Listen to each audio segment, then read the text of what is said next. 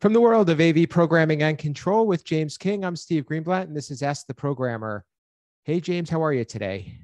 I'm doing great, Steve. And yourself? I'm doing well. I'm glad that we're back. And, we got some good feedback on our What is an API episode from Twitter. And Kevin Maltby reached out to both of us, and that excites me. I'm sure you feel the same. And he was talking about how we really did a good job of establishing the difference between programming and configuration. And that's something we've talked before in a past episode. And it was really great to hear that he got a lot out of that. Oh, it's always great to hear from our listeners. And yeah, that one seemed to really struck a lot of our listeners, which was great. It's a topic that I think Steve and I really talk about a lot. And we welcome more feedback, and we also welcome guests on our show, just like our past episodes. So, Kevin, if you want to join us and keep the conversation going or have a follow-up question, just reach out and we'll have you be a part of the conversation.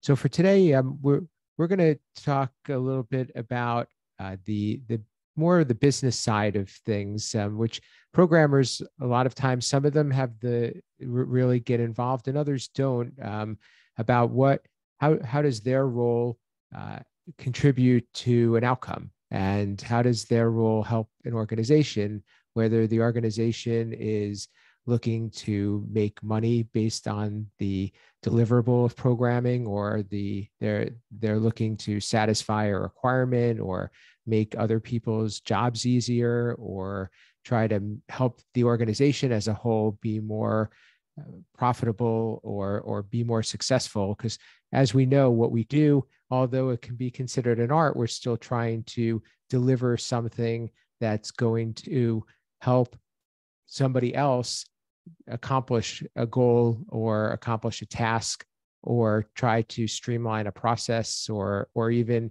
create an outcome that wasn't possible without having an AV system to allow them to do so. So the reason we're talking about this now too, if you listen back to episode 73, we talked about how programmers are a little under-recognized, and whether that's in not being given enough credit, not being, or the AV industry is not doesn't have the opportunity to, or is unable to bring to the table their true value and then get the compensation for it. So, James, that was a long introduction, but I want to see your thoughts now, because you and I are kind of on different sides.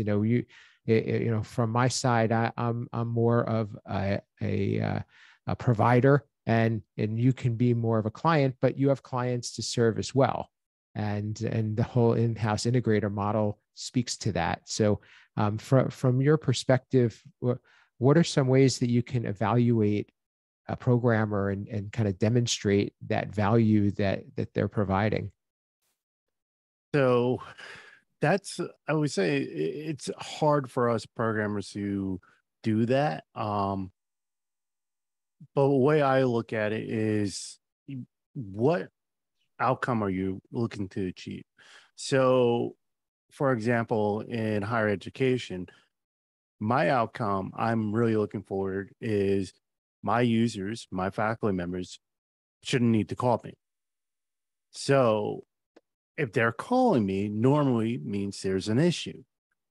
We know technology breaks, we know technology fails, but if I can get a system programmed, especially a UI program, but just in general programmed, where a user walks in, I don't need to provide training, I don't need to provide support, I don't need to do that. Like I hate using this term, but the hand holding for the system,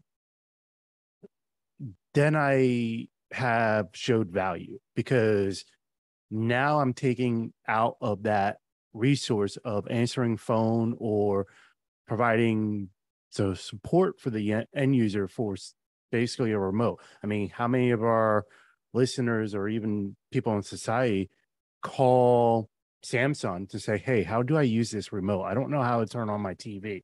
probably very little to none. It's just kind of, we know how to use it. And that's the way I look at our, as a programmer, if a user can come in and just use the system without talking to you, then you achieved your goal and showed value. And that makes a lot of sense too. Is it so?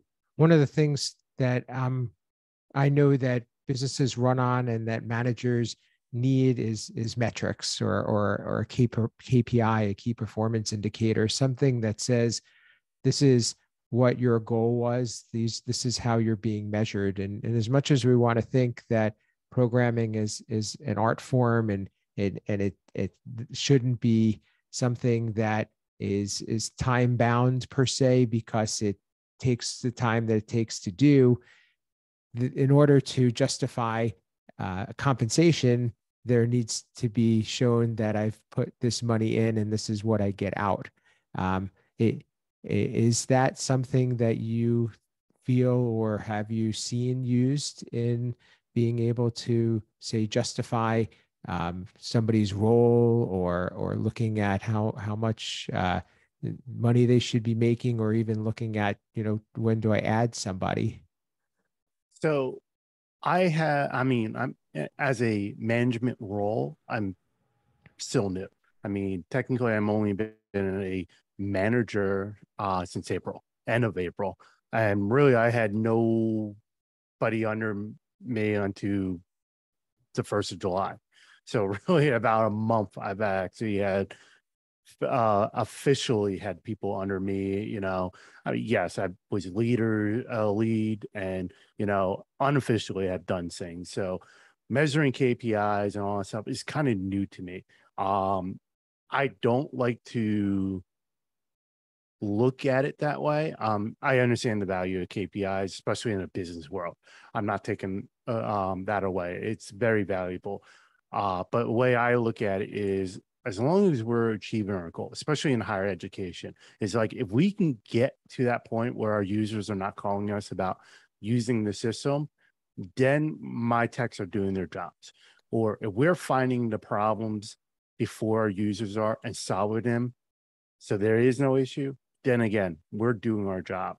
Now, I will always say this in higher ed, though, is we do have a deadline. Our deadline is classes. And that's harder, a hard deadline on compared to some businesses. Yes, businesses have hard deadlines and stuff like that. But let's take a Fortune 500 company and they're putting in 5 conference rooms, but they're delayed with the supply chain issue. The businesses can still move forward. Okay, we don't use those 5 rooms. Yeah, it sucks. We put out that money, we're working on it, but we can delay. I can't in higher ed. Classes start when classes start. Those rooms get used. We are not delaying. We need to come up with solutions. So that's where I think a value of a programmer, installer, techs really come in play in higher education is, okay, something's not working, but we have that hard deadline. Are we meeting that hard deadline? Sure. So it's I mean, which I think everybody can easily point to and speak to and can relate to. It's showtime and we need to be ready, and we do what it takes to get there. I think in our industry that's a lot of times been a driving force, and unfortunately, what ends up happening is that without those deadlines, sometimes that's where some of the inefficiencies start to grow and creep up, and then you say, am I getting my money's worth, or should something be taking this long?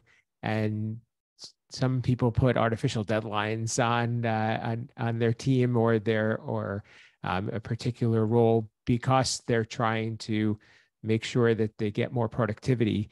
So that's certainly one of the components. I like what you said though, and I wonder if there's some value in tracking data, because we talk a lot about data.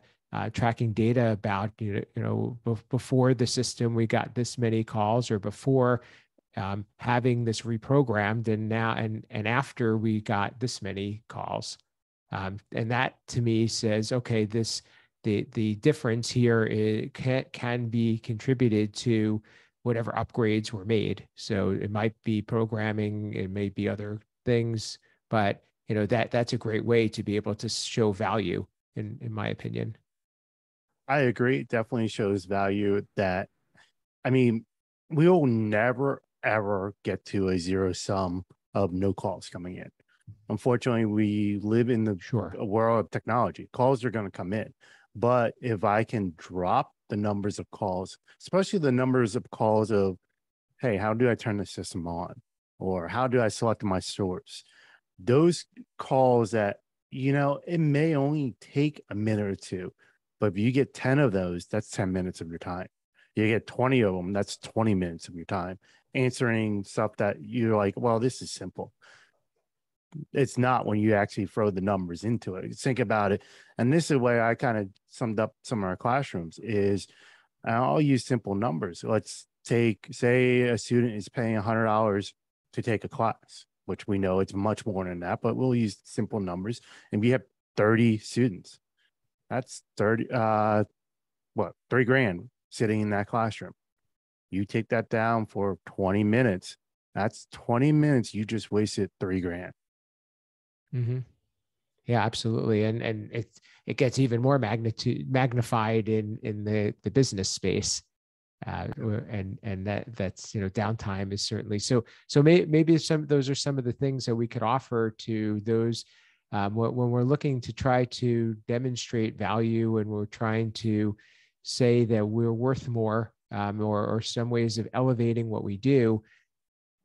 Try to focus a little bit on the cause and effect, or the goal, or set a goal that we have to achieve, or be able to measure, this is where we started, and this is the outcome that we set out to accomplish, and this is the result that we got. And then, like you said, tie it to numbers, tie it to dollars, so it, by saving this, this is a cost savings that we had, which then it can be attributed to the value that we added. Oh, agree. Once you can get it down to dollars, everyone can speak dollars. I mean, no one can sit here like your C-suite. It's not going to understand programming. You can't say, oh well, it took me a half hour less to solve this program problem. They're not going to care. But you can say, hey, I just saved the company 50 grand. That they're going to be like, sweet, nice, let's move on. Like, Absolutely. Yeah, no, I like that a lot. So and I don't, and although programmers are very analytical, I don't know how many of them look at it that way. And that might be because that our last conversation kind of left me scratching my head a little bit, because I do agree that we are undervalued, and that we need to elevate ourselves. I do also feel that certain roles are well compensated, or are disproportionately compensated. And I think in order for them to maintain that, they need to be able to point back and be armed with that type of data to say, this is what I bring to the organization.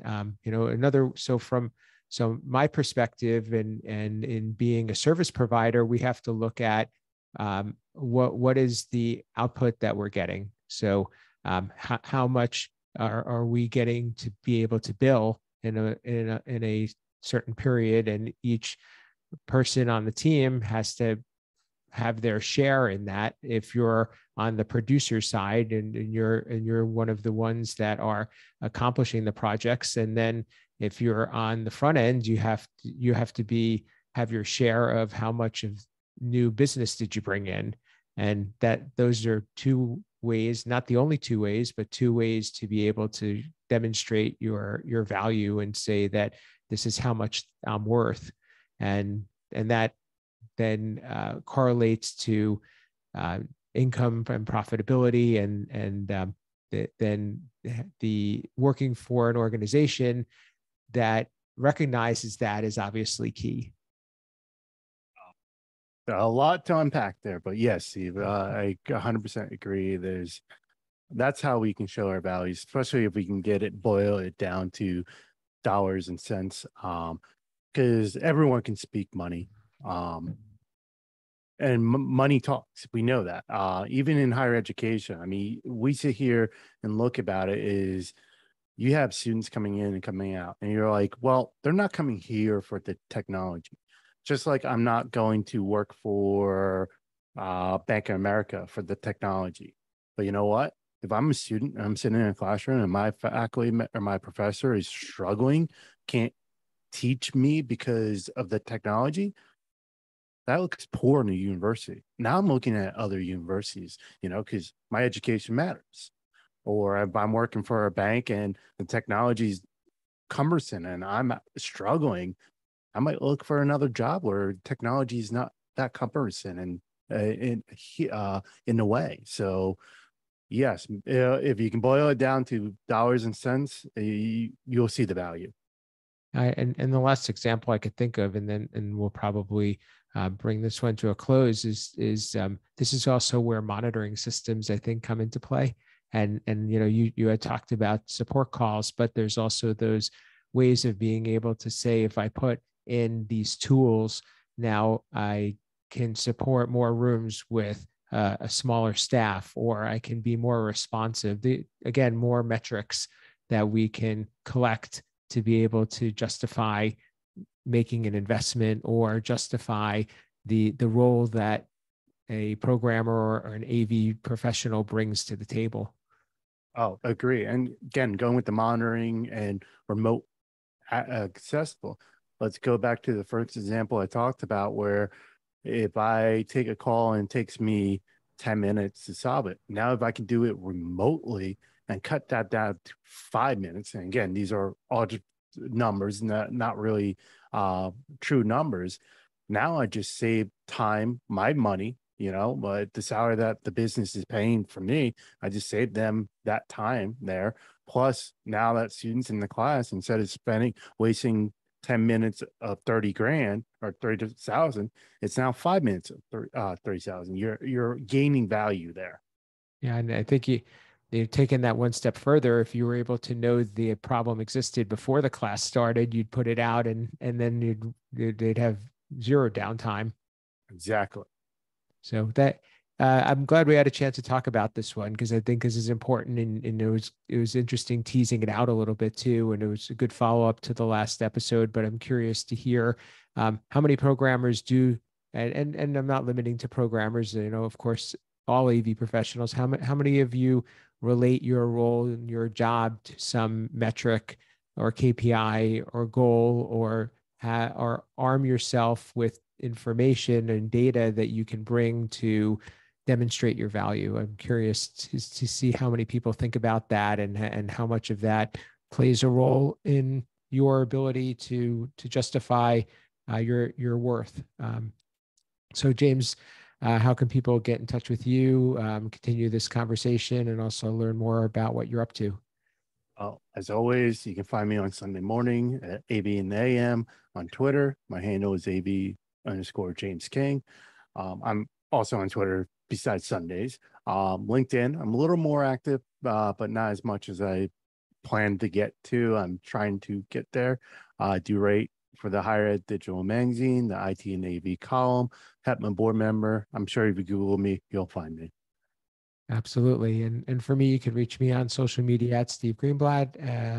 Twitter and LinkedIn are where I am most active. I'm also doing some writing for AV Network, Commercial Integrator, my company blog at controlconcepts.net. I also have another control podcast on AV Nation called The State of Control. So check that out as well. That's at avnation.tv. And we of course want to hear from you, and we as you've heard in recent episodes, like to have guests on. So please reach out to us, share an episode, leave us a comment. If there's another platform that we can be on that would be that we're missing or overlooking, let us know that as well.